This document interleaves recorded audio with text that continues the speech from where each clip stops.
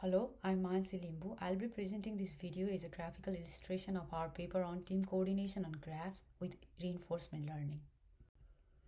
In our original problem formulation, we incorporated the notion of the risks, edges, and support nodes in a single environment graph easy. If agents choose a risky shortest path without team support, they incur significant cost to reach the goal. However, if agents choose to take support from a teammate, they can minimize the total cost on their way to the goal. To find minimum cost solution, we transform easy to join state graph called GSG. Another approach is critical join state graph CJSG, which addresses the computational inefficiency of GSG but limited to two agents and simple graphs. This brings us to question, can GSG provide efficient solution if the number of agents increase and easy become more complex? Can we get our desired solution shown here where agents coordinate in risky path to minimize cost to reach the goal? Unfortunately, GSG becomes very slow when facing more agents and larger graphs.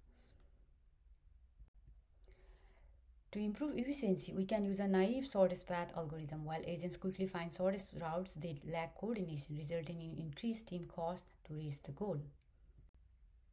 To address this limitation, we devise a strategy that ensures not only scalability but also agents coordination. In the first part of the paper, we address team coordination for multiple agents with a single easy. We transform the problem formulation into MTP with its states as joint agent position and actions as their joint movements.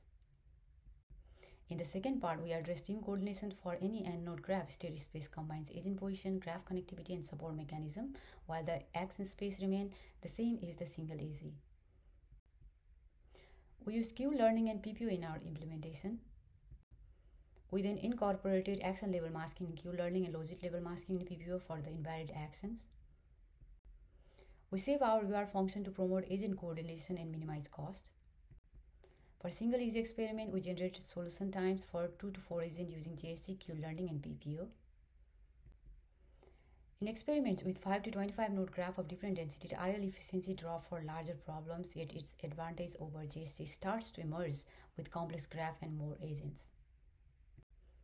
For 4 agents on sparse graph, PPO excels over GSG in time and optimality efficiency on 15 node but not on a 10 node.